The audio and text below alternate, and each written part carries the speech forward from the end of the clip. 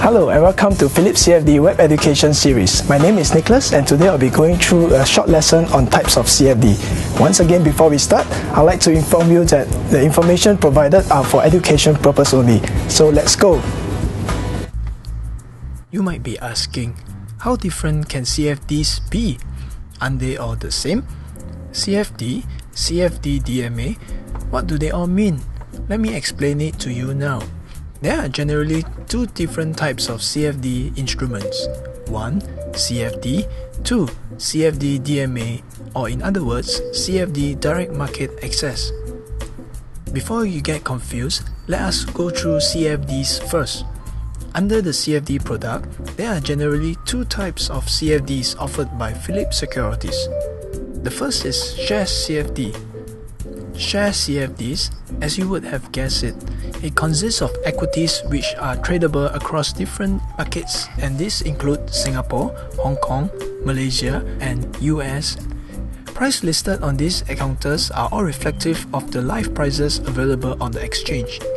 There are no additional spreads in the prices that you will see in our platforms. Next, we have World Indices CFD. What are they, you might ask? Well, they are basically indices from various world markets. Just to name a few, we have the Straits Times Index, the Hang Seng Index, Nikkei 225, the Dow Jones, and many more. All these properties are similar to CFD DMA as well. Well, then now you will ask me, what is the difference then? Let me go through with you the main differential factor of direct market access. In essence, from the name itself, direct market access allows you to participate in the market directly. Hence, you will be participating in the order book of exchange, giving you the direct access to the liquidity of the market. In contrast to normal CFD account, where orders are submitted and executed via Phillip Securities hedging desk, this account does not go through this route and it will definitely be reflected on the exchange.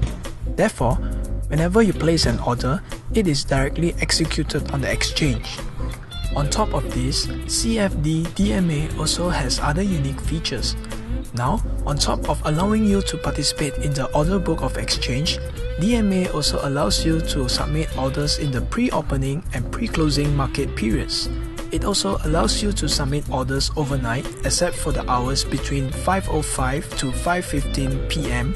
and between the hours of 5 a.m. till 8 a.m.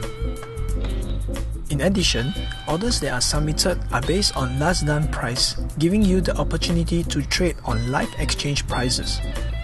One important point to note is that a CFD order cannot be used to close out a DMA position and vice versa. Do make sure you enter your trade position correctly to prevent opening multiple positions. Let's do a quick recap on what we have learned today. Firstly, there are two types of CFDs. First is equities CFD, where you can trade both share prices as well as world indices. Next is the CFD Direct Market Access, or in other words, CFD DMA. We have learned that you may trade live share prices and participate in the order book of exchange, thus allowing you to participate in the market liquidity. Orders are also based on last done price. Next, you may also participate in the pre-opening and pre-closing. And finally, you may also submit overnight orders. That is all we have today, and I do hope you can differentiate between CFD and DMA. We will see you in the next video, which is titled Corporate Actions.